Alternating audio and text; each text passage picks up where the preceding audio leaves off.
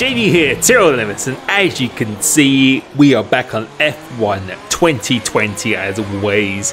And you can see this is WOR China, a race that I have not uploaded highlights on, and you'll be able to see why shortly. But qualifying went extremely well, but the start of the race, which you're about to see here, starting in P3, feeling incredibly good for the race. We get a pretty decent start actually, but then Perondi next to me gets an even better one, and going into turn 1 we get some contact sandwich between a couple of cars. Why do people just do this? And we actually get damaged as a result of that. And yeah, if you could tell from my stream, and at the time I was very unhappy. Perondi actually apologised to me after the race, because you can see he actually overcooked it, went into the back of the Mercedes.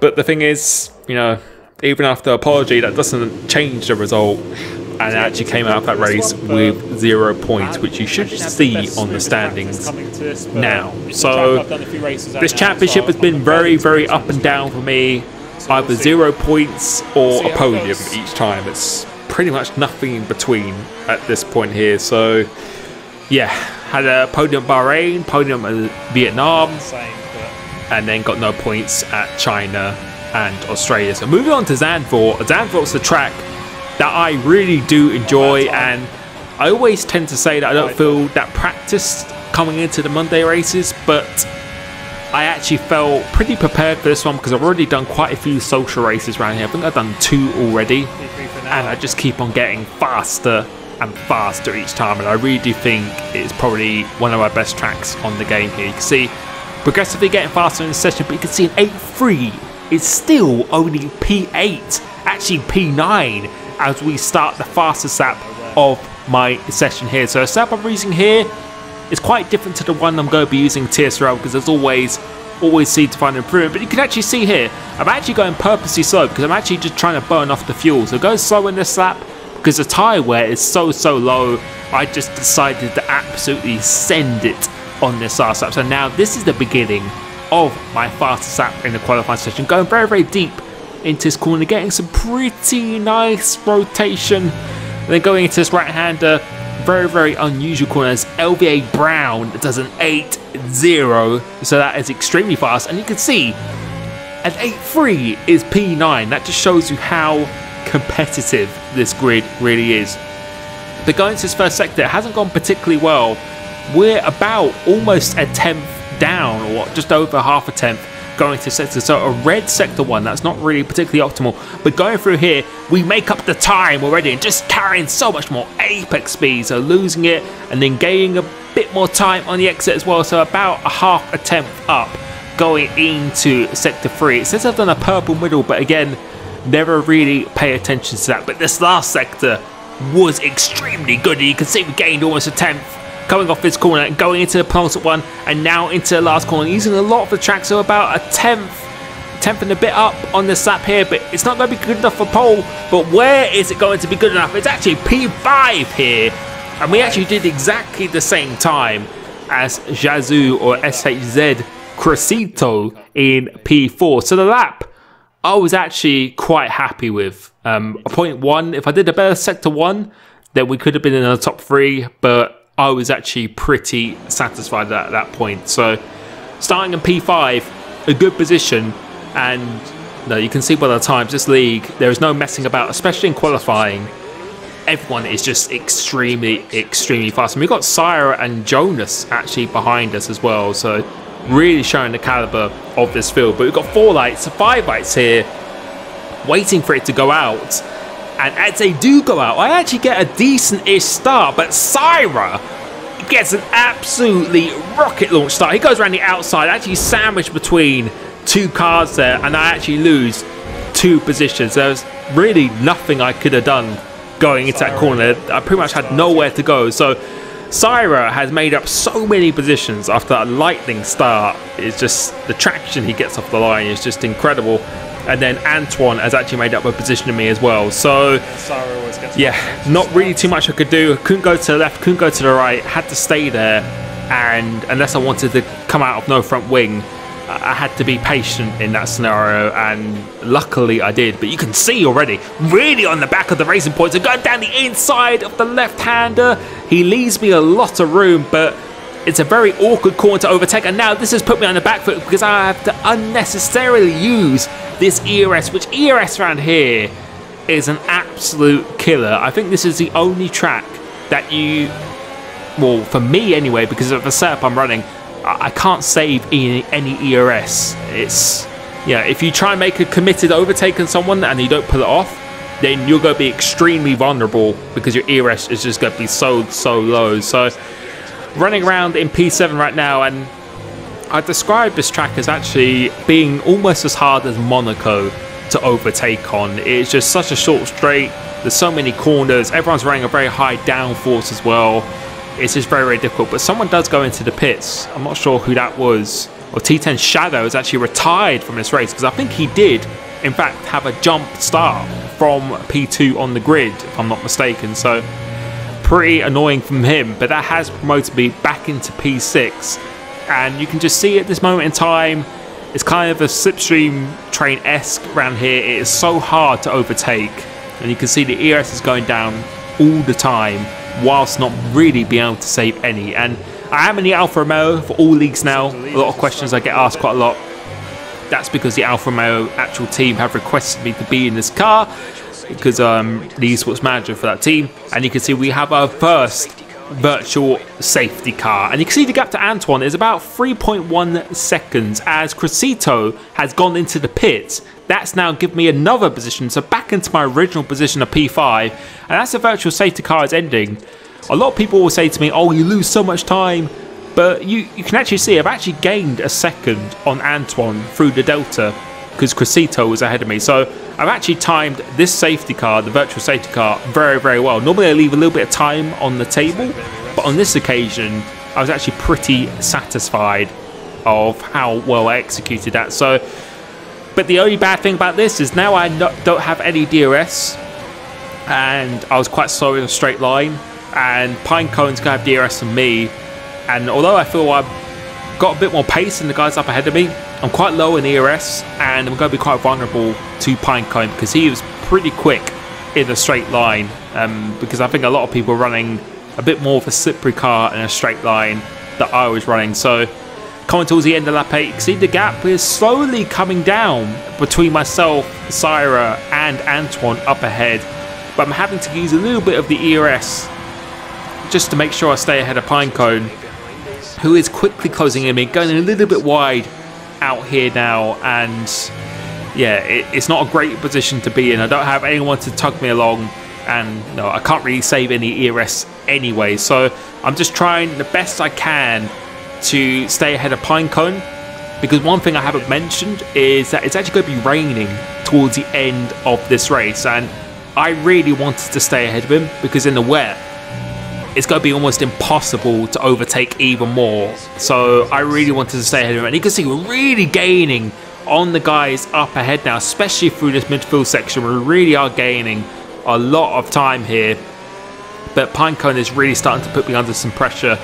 And yeah, I really didn't want him to get past, because I wanted to make sure I was ahead of him before the rain, because you know, if he got past me, then that would pretty much almost be it. And you can see the rain is starting to fall very slowly now, and you can see progressively getting heavier and heavier. He's got a very good exit coming off this corner now, and he's very fast and straight now, so I'm using all of my ERS. I know I have to do this to defend. I'm going down the inside, he goes around the outside of me, and now we're going to go side by side, going through into the turn 1, leaving him some room on the exit. We do have a bit of a history going through this right hand again, still leaving him a little bit of room, leaving him some room on the outside. I try and get the better traction using the overtake on the exit as well, but just you can see how low I am on the ERS, and he is just faster in a straight line.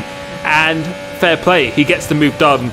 I quite like to do those moves on people, but now and again you are on the receiving end. And I've said it before, me and Pinecone have a little history.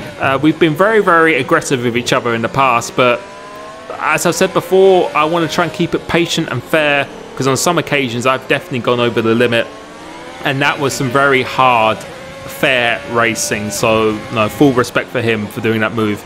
But continuing on towards the end of the stint, it's getting quite critical now because the tyres are coming towards the end of its life, and some people have pitted, which you're seeing now, have pitted for the intermediate wet tyres. So now I'm actually P3 on track, Syrah out ahead, Pinecone, JKB behind me on the mediums, and I felt it was a little bit too early to go in the pits at this stage here, so I decided to continue, and now I'm going to try and stay with Pinecone and Syrah, and we're going to go into the pit lane now. Shouldn't really get held by any traffic or anything by any sort going into here, and it's good, hopefully should be quite a clean pit stop. Not going to change any of my setups or anything at all. We're going to put on the intermediate tyres now, get a nice clean launch from the pit stop, and you can see some people have overtaken me. Who's that? That's Antoine, who is coming past me now. So the gap, I'd say, has come down ever so slightly, but the thing that's really important is that the intermediates are not very durable in a race situation. So we have the freshest intermediates, and we have the least amount of risk to try and get to the end of the race, because we can still have 21 laps of this race to go whilst on a set of intermediates. That is quite a big ask. But moving on to the next lap, we've actually caught up to the train, and I think Syrah has actually got out ahead of that train. So he has done a fantastic job in this race so far, as Pinecone and Anton got side by side, almost losing the car here, and it's getting a little bit feisty. But the good thing is now is that I'm actually be able to save some ERS, because in the wet conditions you are doing a lot more braking, so you can actually harvest it much more.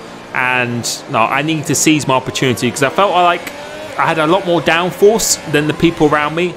So in these conditions it should be very good, but in the dry, track position is actually absolutely key. But in these conditions I might be able to actually do something. But you can see by the straight line speed of Pinecone, there's nothing really I can do going down into this turn. When he thinks about going down the outside again, it goes out very wide here. So I'm going to try and put him under as much pressure as I possibly can. Not going to work on this occasion. We do have BRL Parondi, who I had the incident with in China, behind me. We've got about a 2.6 second gap behind him. But the fight for P2 is definitely on, because LVA Brown is leading this train, and I certainly felt like I definitely had more pace than the people ahead of me in these conditions. So right now you can see here, this is me trying to be as close as I possibly can to really gaining a lot of speed in the slow speed sections of this track. But unless he gets a very bad exit, it's going to be very difficult. And it's also very difficult for me to see at this point. There's a lot of spray that is coming up here, but you can see by the ERS deployment, although we're using the overtake button, we're not really losing any ERS per lap. So we can be much more aggressive now. However, the thing that you do notice, and this is something I get asked a lot, is why do you have so much fuel in the car? And the thing is, no, it's a risk. If I underfueled by a lap and then it didn't rain, then I'd be in a very bad position, because you can't always rely on this weather system. And the reason why I put it in lean here is just to give me better traction. If I put it in rich, then yeah, I put it in rich on the straights, but if I put it in rich, I'll just burn out my tyres, and that's something you definitely don't want to do. And you can't always predict when it is exactly going to rain, because the weather forecast is not always accurate on the Codemasters game. I can promise you that. So no, I underfueled a bit, but you don't want to be taking too much of a risk.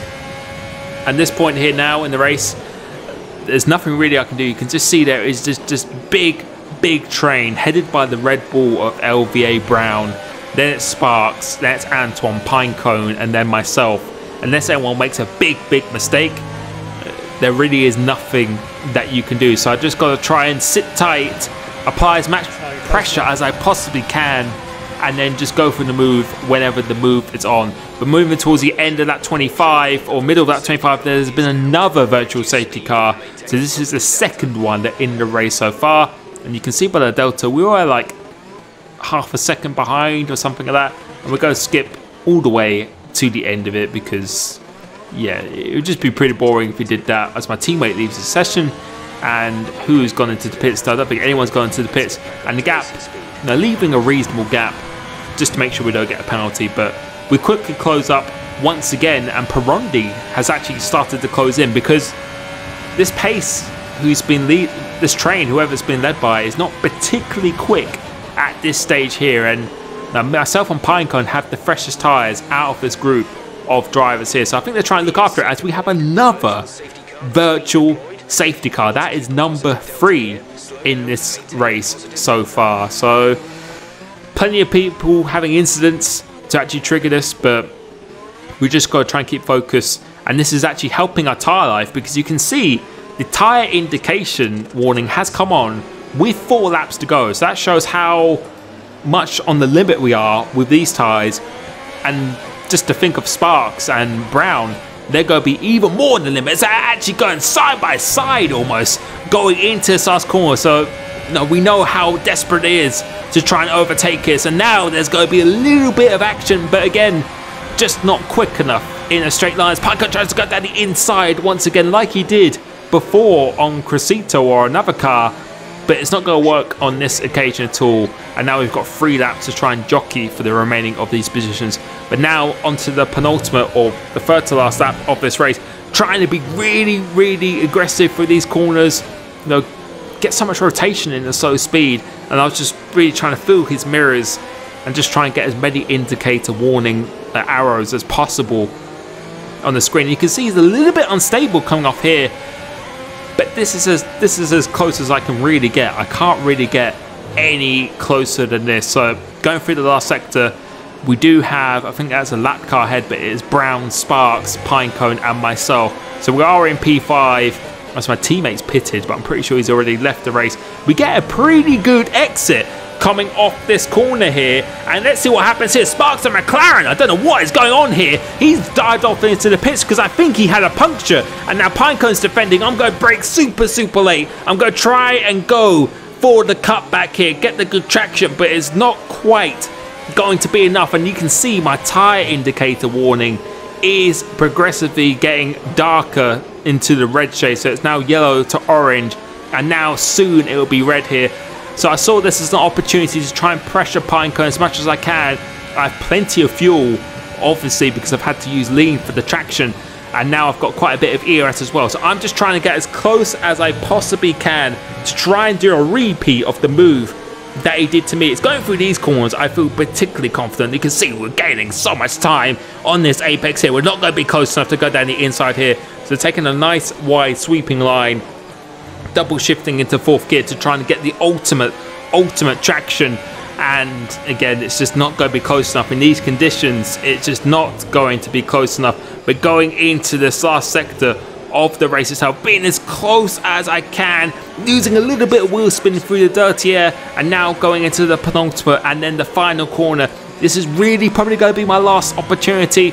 He's going to have a car out ahead of him, but we are not going to be close enough on this straight. So I'm prepared to give it everything I can, because we are in 4th place, only 1 place off the podium position, just to try and keep our run of successful podiums. Whenever we've been in the points, we have got a podium in this league, so I'm trying to keep that run going as much as I can. But LVA Brown is going very slowly. The pole sitter is going very slowly in these conditions, because he did pit a lap before myself and Pinecone, and you can see my indicator is in the red on the bottom right hand side of the screen as he's going out completely out wide, and I can confirm he has got the puncture that we have been talking about, and that has promoted myself into the podium position. So that just shows you how much on the limit it was with these intermediate tyres. But now Pinecone's going very defensive, and I felt like there was an opportunity here. This is probably the closest I've been so far, but again, unless he makes a huge mistake going into this last corner, the DRS has actually been enabled now, so the track is really drying. He goes in very deep, almost pushing him around this corner, but we can't get close enough into this last corner. So 1 more braking zone to go. We go in a little bit deep. We are not going to get the traction come off here, and going across the line, it is going to be Syra who wins this race, and then it's going to be myself, Pinecone, and then myself completing the podium. And honestly, that race, I really couldn't have done anything. I could have maybe got a better qualifying position if I had the better sector 1, but in the race, I think we were patient and we just drove well. We didn't really make any mistakes, and yeah, in this level of competition, I was pretty happy. But I don't think I really could have improved my race result from there. There was really nothing I could have done because it's just so hard to overtake around here. GG to Syra and Pinecone, the top 2 in the championship. I'm actually P3 in this championship now. There is still a very long season to go, and yeah, if we can just improve in some aspects, get a bit more fortune in some aspects as well, like if we got points at Australia and last race when I think we could have got a podium at China as well, then the championship is still well and truly on. Thank you so much for the support on my streams and my channel as usual. Thank you so much. I'll catch you soon. Peace.